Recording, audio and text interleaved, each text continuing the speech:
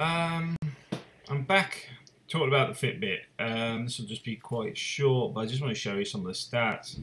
As I said on one of my videos, I sort of punished myself for being a bit lax, which was that day, and actually the day after. I basically did 20,456 steps that day. I mean, I can't always do the steps, that's the funny thing. But I try to get over 8.5 absolute minimum. This is short today because obviously this is my morning walk. But the thing is, it's actually increasing. I'll show you why in a second, why this will make more sense. Because this is purely steps. Now you can get other people roped into this as well. You can add them onto your get them to sign up. You can actually monitor where you are ranking wise. As you can see, my sleep patterns are actually improved lately.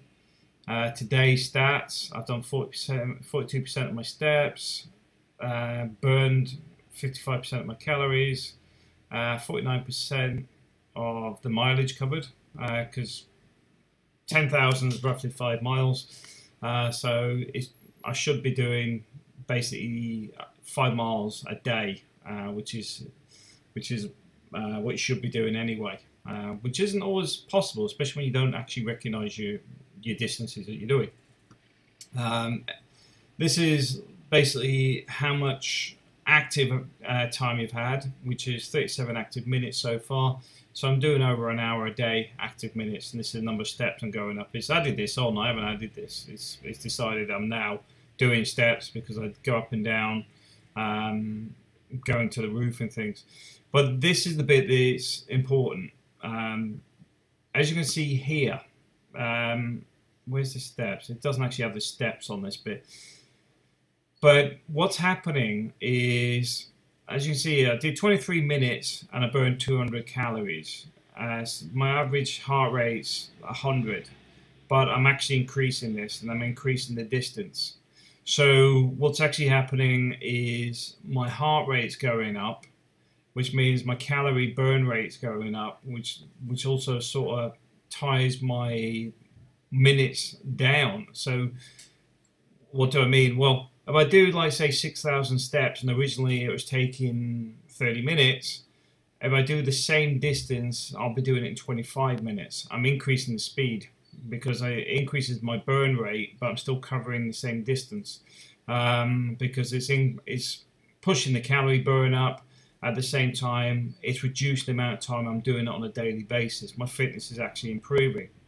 I also do this as well, which is the 250 steps a day. So though I get these walks in, which are 30 odd minutes a time, I still do 250 steps every hour as well.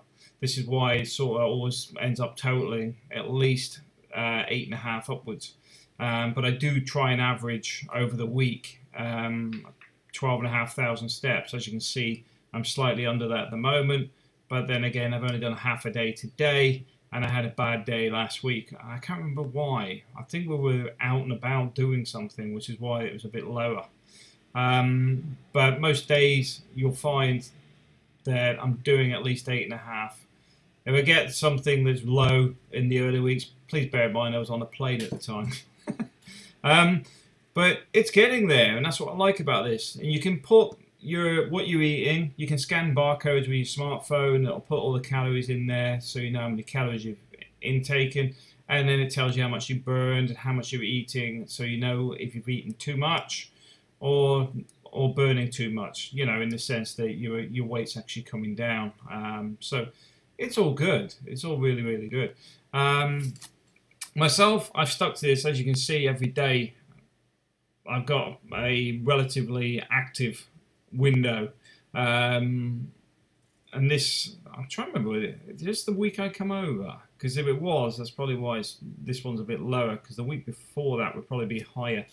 But anyway, that's it. You know, thanks for watching, but I just wanted to share that because I just want to show you the sort of stuff you can get out of this. There's also groups as well, so you can join a community group in your area that are involved in Fitbit and compete against each other, support each other, etc.